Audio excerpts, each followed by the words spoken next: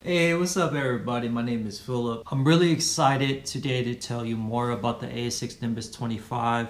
I finally hit 100 miles, so this is the 100-mile review of ASICS Nimbus 25.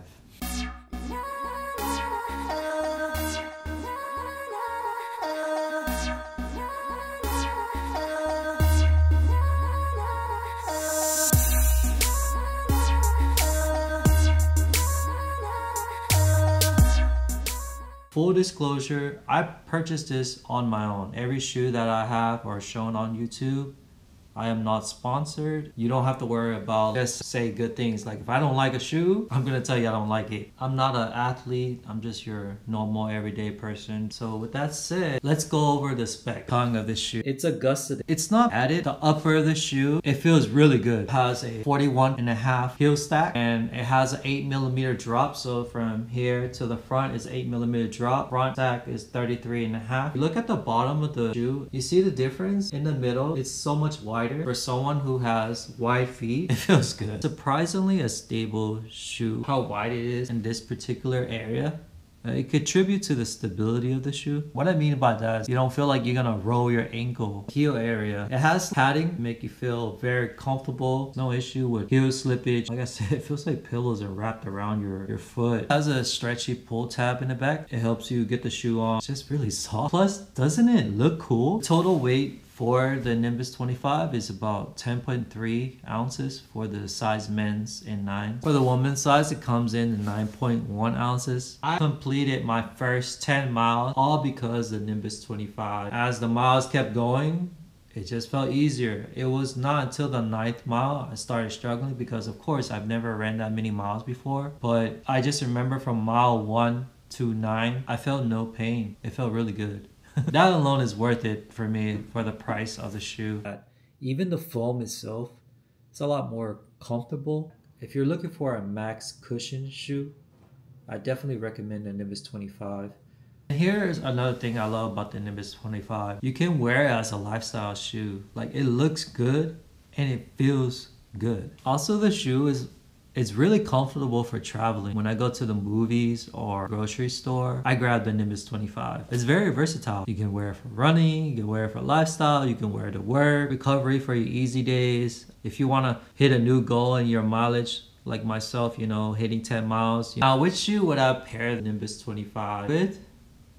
It's none other than the shoe of the year, the Novablast 3. More beginner friendly. The foam on the Novablast 3 is more squishy. If you just want to go out there and just go full hand, I mean, there's a reason why it's called Novablast 3. This blasts you to the future. I would recommend pairing up with these two. Buying these shoes together is $200, bro. That's like the cost of one pair of Jordan. Don't tell me you can't afford it, all right? Especially if you're a sneakerhead. Let me just say this about the ASICS lineup. What they got going on, very exciting. They have a lot of good shoes. So I think Nimbus 25 is a success in my book. So let's talk about how it's been holding up after 100 miles. It's been holding up really well.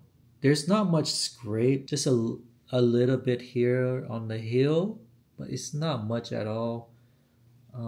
There's not much worn, to be honest, while I'm looking at it right now.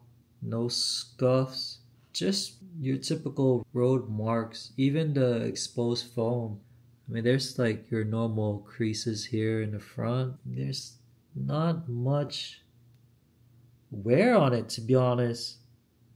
So I mean, as far as aesthetically, I don't know if you can see that or not, but there's like this black mark here. It's like I don't see any wear on the rubber either. Like it's not bad at all. There's not many wear or signs or tear at all. There is some wear on the pad of the feet here, but it's not much. It's more or less just dirty. I thought it would be more scuffing, but to my surprise, dirty. I mean, it's not like worn out. Like look at the heel. Like there's, it looks brand new, honestly. I mean, I have less miles on the Nike Vaporfly 3. And let's just say it doesn't look new. So I'm really shocked right now because honestly, I never really like looked in details. Okay, I see something here. Okay. In this area, there's like creases on the inside where this is where the exposed foam is. There's like 3 of these lines. Only one of them I can see for sure, but there's like 3 of them. Right now, as I'm recording this, at Champ Sport, they have this for $95. I'll put the link in the description. I hope you guys enjoyed the review on the Nimbus 25 after 100 miles. Don't forget to subscribe, man. I really am trying to push out as much videos as I can. I love you guys. Have a good one.